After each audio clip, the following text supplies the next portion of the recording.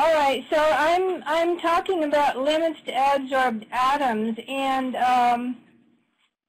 let me talk about the motivation for this is observations at Mercury, where with the gamma ray spectrometer they saw an enhancement in the northern plains units of both sodium and potassium, and the ratio for sodium of the northern plains units to the equator was 2.5, and for potassium it was up to 10. So the question was, is the northern excess volatile content adsorbed on the surface, or is it, I mean, it could be co-trapped in the grains, or it could be indigenous to a different type of material.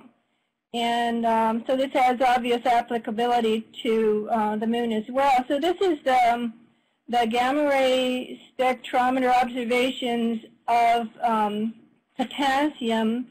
It was shown at LPSC by Volatiles et al., and they have a paper, I believe it's in Press in JGR, and they have similar abundance maps for sodium, although the relative abundance in the north to the equator is slightly smaller for sodium. And you can see that the potassium abundance in some regions in the north is enhanced by a factor of 10 over that in the equatorial region.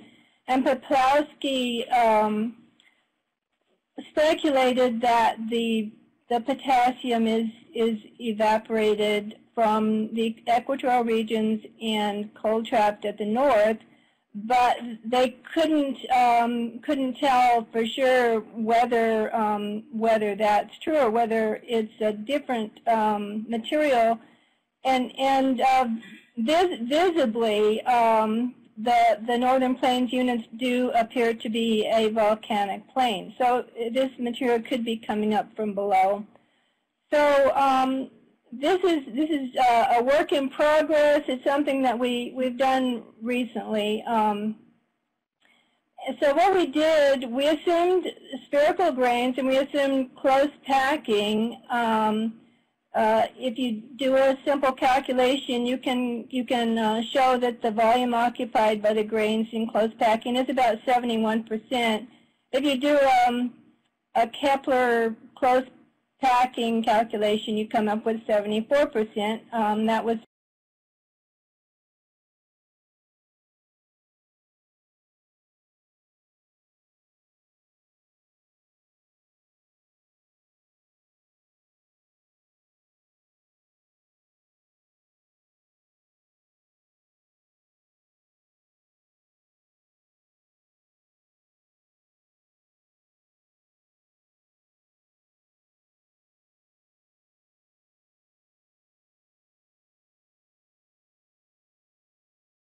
shown by Rogers in 1958. But in fact, if you do random close packing, you can get volume in the grains from 6% to 65%. So we're comparing the volume in the grain in the bulk to the surface volume, the surface area, and obviously the volume in the grains goes inversely as d, the diameter cubed, and the surface area goes as d squared. So in order to allow for non-sphericity and the fractal shapes of grains on the surface of Mercury and the Moon, we subsumed the √2 into a scaling factor k, and just then our fractional volume in the grain boundaries over the grain itself is going to be k pi x, where x is our assumed depth of the enhancement to d, the diameter of the grain. And then if nxv is the fraction of x in the bulk, and NXS is the fraction of atoms in the boundary or the rim, then the atoms in the boundary scale to the atoms in the bulk as kx over d times nxs over nxd. And this is just a picture of a real grain, so that factor k is generally on the order of 10. It can be up to 40 or 50 for real grains. So our question is, can the adsorbed portion dominate the fraction in the bulk grains? And if you look at expected values of the depth of the rim to the diameter of the grain, and if you assume reasonable values for k, like 8 to 10, then you get a value of about 0.8% in the boundary. So how do you increase this number? How do you get really big values? Well, you can increase the surface roughness, you can increase the depth of the boundary layer, or you can increase NXS relative to NXV, the composition of your calcium or sodium or potassium in the rim. But this is our belief is that if you get NXS over NXD much larger than 1, that leads to diffusion inward. The other thing you can do to increase this value is to decrease the size of the grain. But in order to make D really small, then and to make the number of atoms in the boundary really large, you have to make the diameter really small.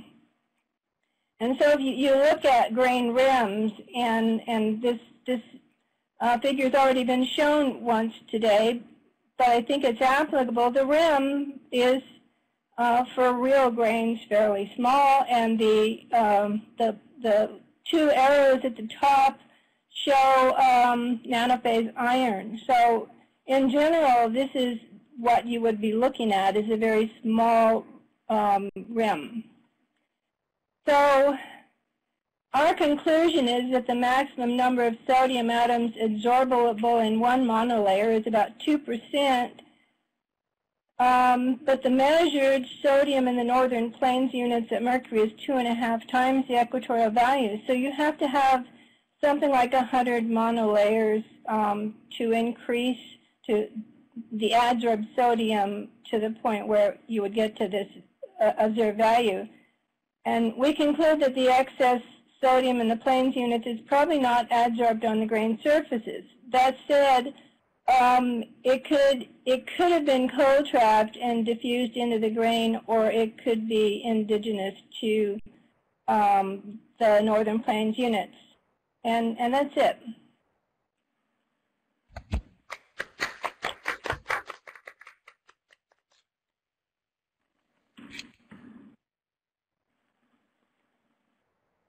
We're waiting for questions. Let's see, I think there's a question coming up.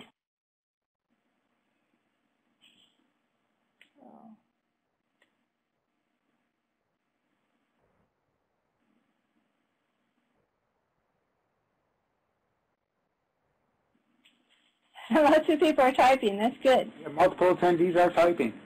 Okay. I think we need to figure out some music to play during this time while people are typing, you know, like that Jeopardy music. Right. Right. If one assumes that the surface area of Mercury is the same as that in the Moon, how would your calculations compare to the value of 0.6 meters squared per gram measured by damages and all in the 1970s?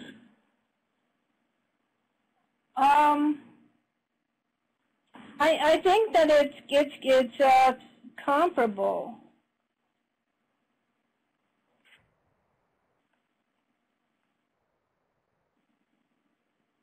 Okay. See, I think another couple are coming up here.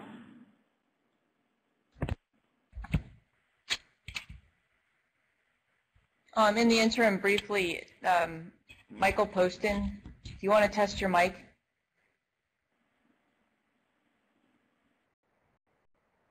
He's our I think it's working now. Okay. So Carl Schmidt asks, can absorption have an effect, the concentration at depth over geological timescales?